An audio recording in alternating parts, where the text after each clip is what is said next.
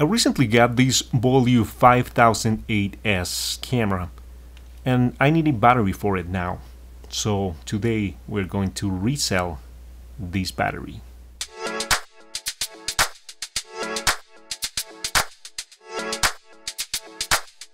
So I got this camera a few weeks ago. It was in kind of in bad condition.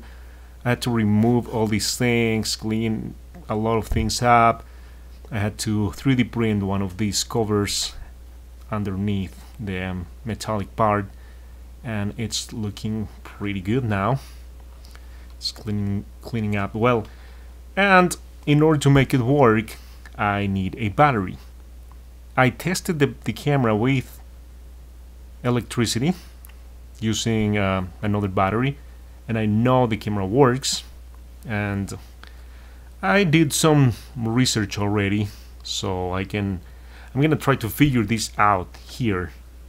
I haven't done the work yet, and I know it's not gonna be that difficult.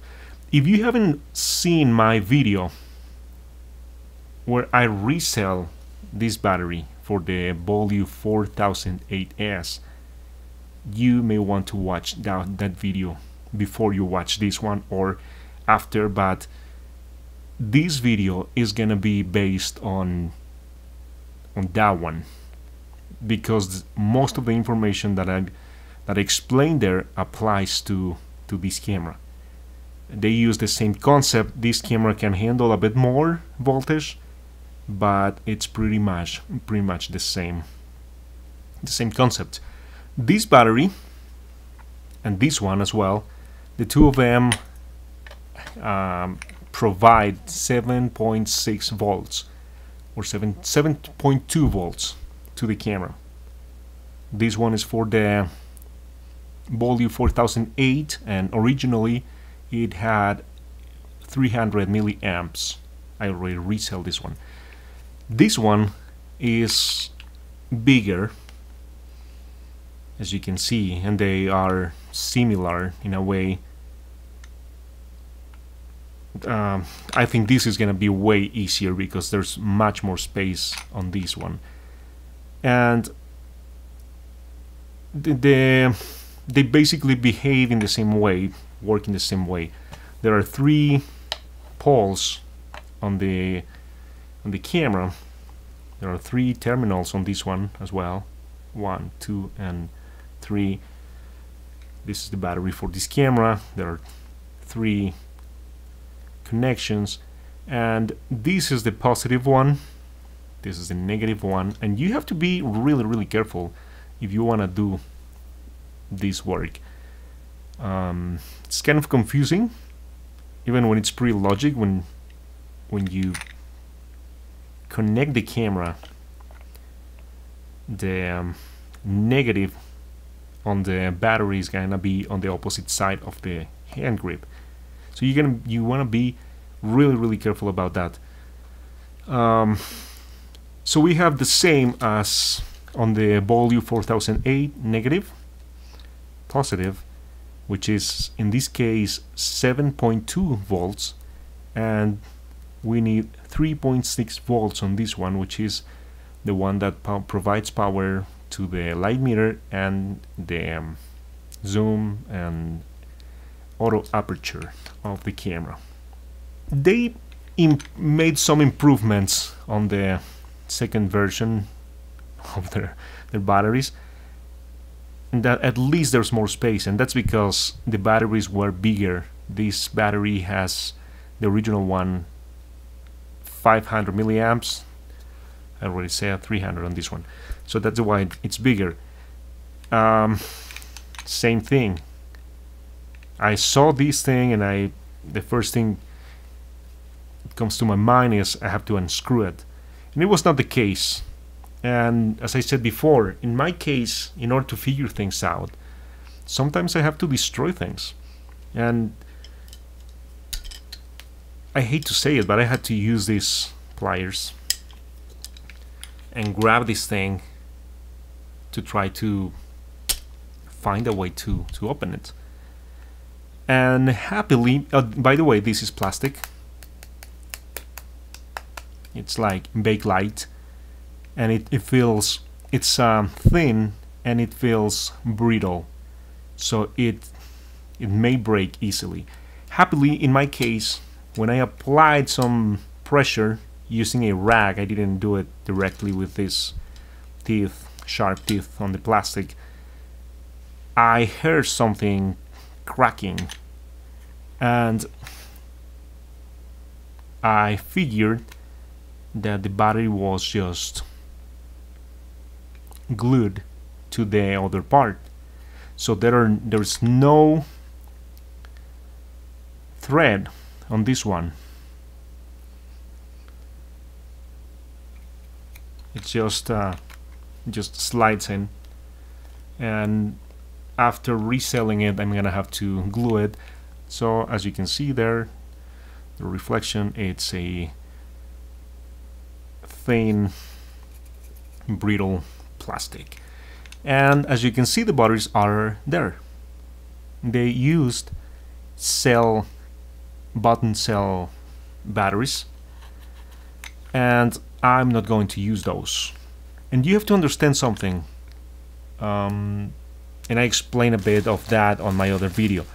I'm planning to resell this battery using the same batteries that I used on my previous video, which are these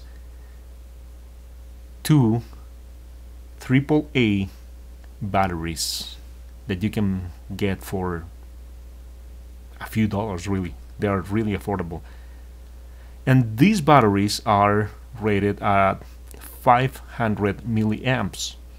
The camera requires 500, and I think it's because the sound options, this camera was capable of recording sound,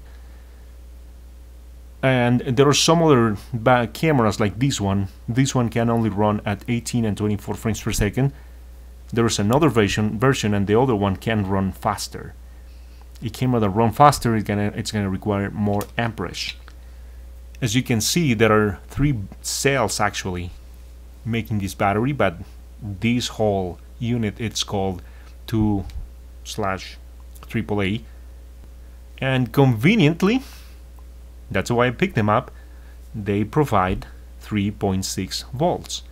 I said we need 3.6 volts on one of the parts of the camera, the pulse. This one right here requires 3.6, and this one requires 7.2.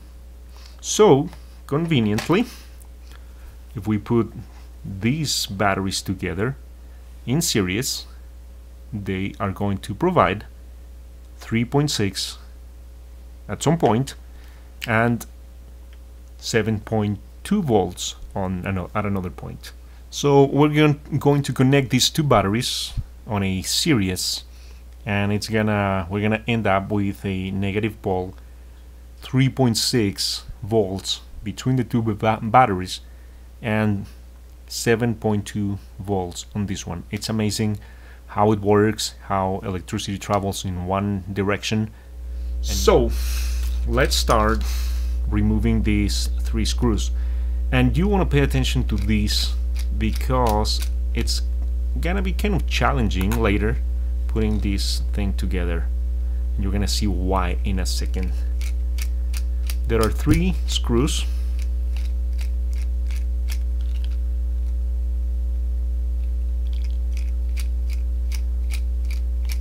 and for some reason there are a lot of layers of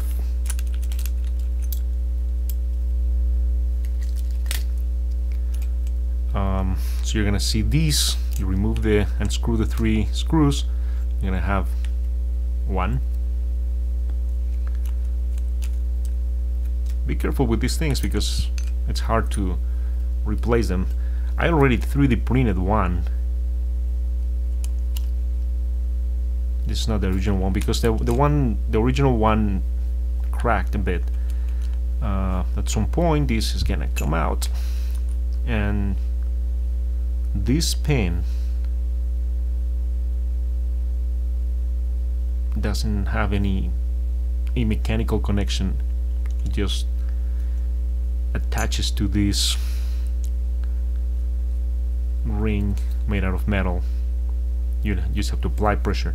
So at some point we're gonna have to put all these layers together, and we're gonna have to find these wires, align them with the screws, and put it back. Okay, so now I'm getting ready with the soldering pencil because I have to desolder these wires. There are 3 connections, as you can see, as expected, obviously, and there are 3 wires that happily, at least in my case, correspond to the standard used today. Red, it's positive, black is negative, and yellow, in this case, carries the 3.6 volts used on the other pole. You have to pay attention to that. I have seen older stuff, cameras especially, that were made before these standard were used. So I'm just gonna go ahead and desolder those wires. And even when I didn't want to do it, looks like I'm going to have to cut the wires. I don't see where they attach to them, to the battery, and it looks like these can come out, but I don't want to do that, so I'm just gonna cut these 2.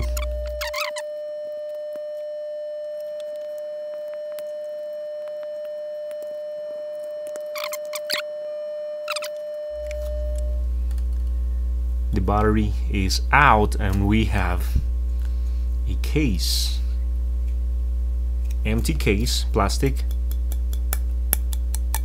very brittle. Looks like it has some metal inserts. This one right here, this is gonna be make things actually more challenging putting it together, because I'm going to get rid of this battery, so I'm not gonna have this battery to hold it. So I'm gonna have to hold it at some point when I'm going to, at the end, I'm gonna have to hold it inside this tube, and then align it while I try to find the holes, finding all these things together, all these layers, to put it back together. But that's the way it is. I wanted the video to be short, but I have to tell you this: there are different chemistries, and depending on the chemistry that you are using, you have to use the right adapter, charger. Okay, so I'm going to use this charger to charge the batteries, the new cells that I'm going to put on the case. And you have to be careful with these things. You cannot use any charger with any chemistry. As you can see on this one, it says NIMH, and as you can see, this charger that I'm going to use, it's designed to be used with this chemistry, so you have to use the right one. Okay, so getting ready to put the batteries together, and before I do that, I'm going to test them to make sure that we have the right voltage, and to prove the concept of putting 2 batteries together. And as you can see, I just charged these batteries 4.22. That's a lot. It's kind of safe, all batteries do that, but it's more than it should be. And we're getting 8.4 when we should be getting 7.2. But that's just at the beginning. All the batteries do that.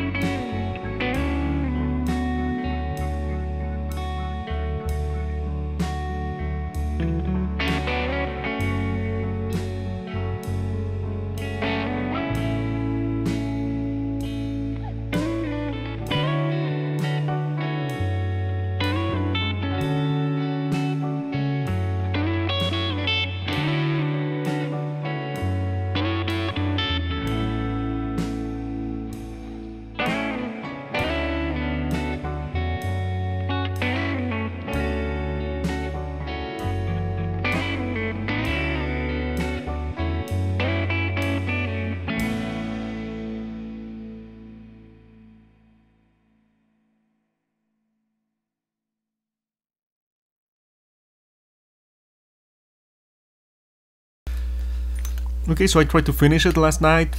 I couldn't, so I used super glue from the dollar store to keep this metal ring in place.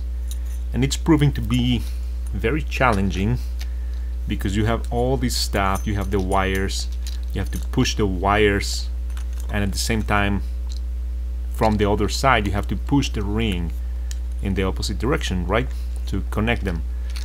So I did use the original screws to keep the ring in place and super glue to glue it, but it takes a few hours to dry. That cheap one works that way, but I like that one because it's not as permanent as the crazy glue brand. So now, as you can see, the ring is staying in place, and I hope I can do a better job now. So I have this one, I have to align this one now.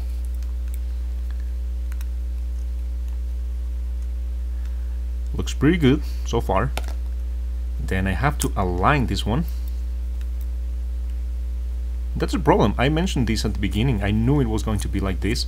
And at this point I think I can give you some advice if you want to do this.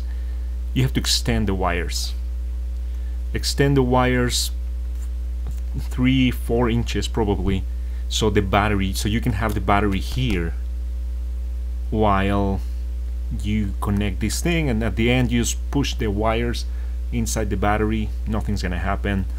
It's not gonna be a magnetism problem because this is challenging. Now at some point you have to put this part back, and I think I better do it now. And this is another weird thing. Oh, it's incredible how things have changed and how much improvement we have done when it comes to this kind of stuff, design and the logic of it. It was so weird what they were doing back in the day, especially Beaulieu. with their cameras in general. They have weird form factors. Okay, looks like I got it. So I'm gonna try to do this. And I cannot put a lot of pressure on it because it's glued, remember? So I just want to grab one of them to get in place. It looks like I got it finally.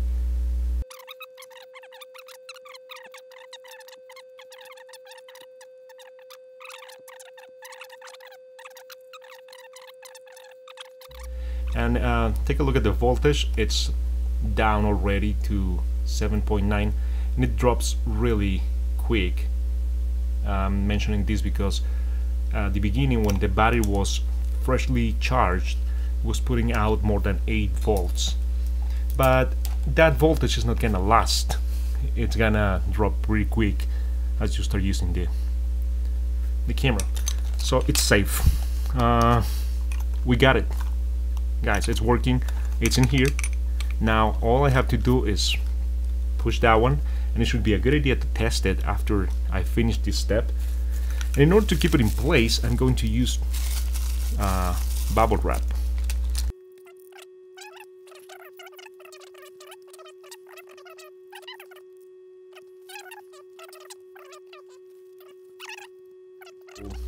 The last step is to put this cap back. I'm gonna glue it using just a little bit of this super glue. It's kind of unbalanced because the batteries are on this side. If you don't want it, if you don't want that effect, you can put the batteries right in the middle, use some glue, hot glue, a hot glue gun, and that would balance it. And the reason for me to use this cheap super glue is because it breaks easier than the original one. So in 3 or 5 years from now, I may want to resell the battery, and I want this step to be easy. I don't want to break this other part. This is plastic again, remember that. And finally, if you don't have this cap, as I don't, I have this for sale on eBay. It's a one that you can use on this one as well, and it makes it look much nicer.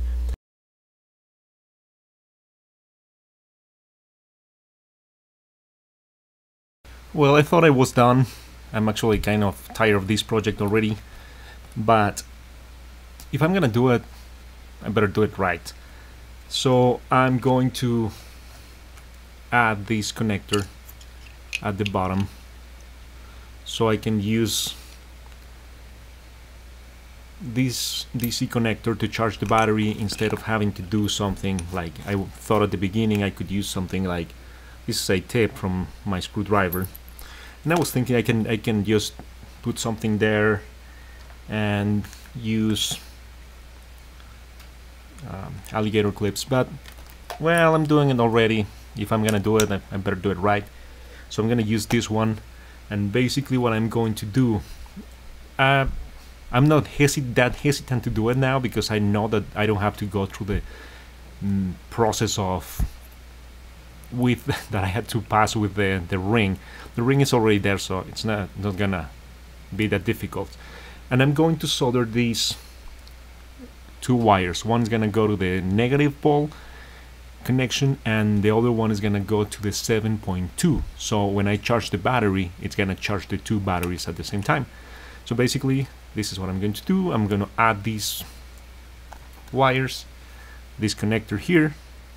At the end, I'll just push the wires there, and should be working. And it would be way easier. I can make another one like this one for my charger, and it would be much easier. So if I want to sell the camera and if I want to sell the charger to somebody, they will know how to do it. It's not gonna be that complicated. I already cleaned the glue on this part, and I'm 3D printing this cover. It's gonna be just like this one.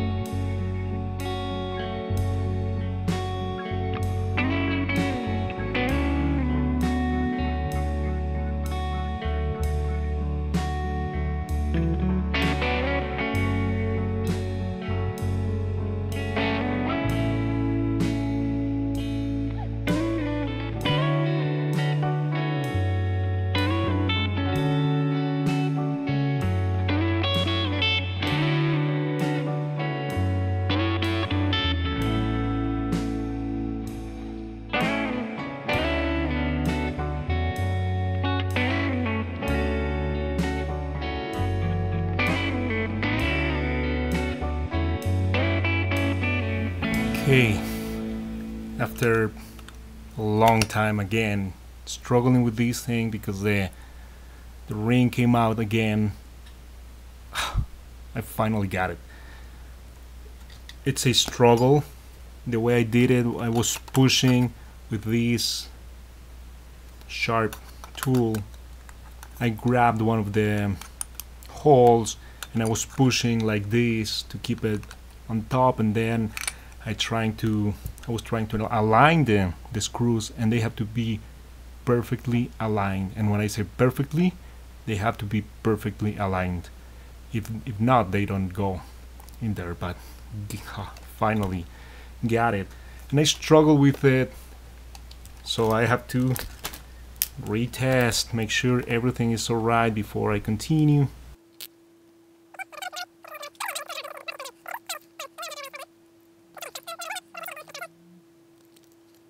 Almost there. I have to add this part.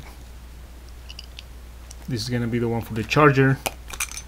I already added a nut that is gonna help me to extend the footprint of the connector so it doesn't go out.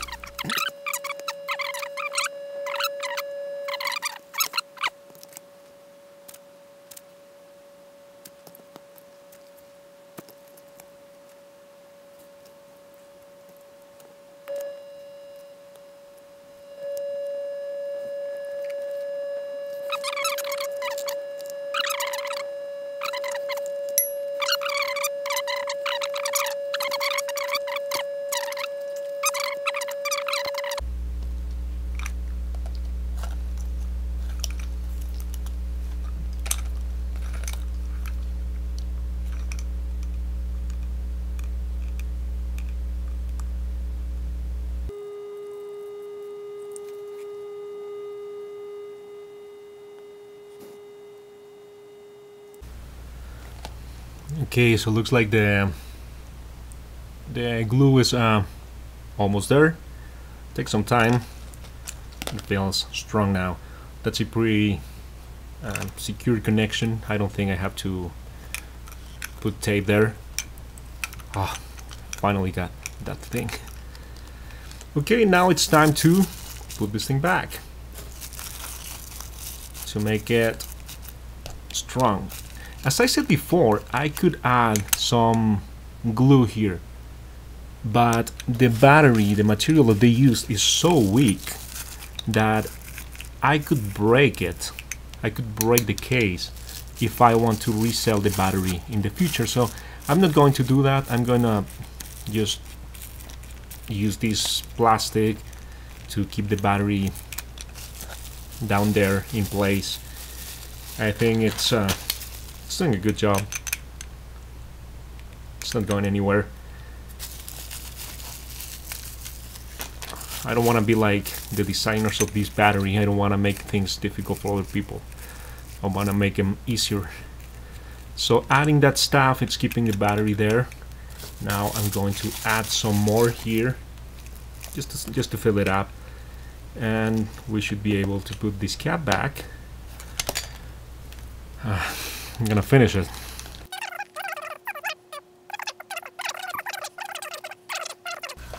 And again, I'm going to test voltage because I want to be extremely sure that things are right before I connect these to electricity. These things are... There you go, that's fine, it's positive, so the polarity is correct. We got it. These things are not a game, guys. Batteries can explode. If you don't do things right, you can start a fire or something, because you're going to connect this battery to the charger, and the charger is going to be connected to the electricity, the power, the outlet on the wall, and that's much more power than these small batteries that are not going to cause a lot of damage. So be careful. Understand what you're doing if you want to do this. I'm not telling you to do this, by the way. I'm just showing what I do with my cameras. I'm just documenting my ideas. Okay, so I'm gonna go and print that out and show you the final battery. And just to make things better, I mentioned I was printing a cover for this part so it looks better, and I'm gonna finish that, and it looks pretty cool.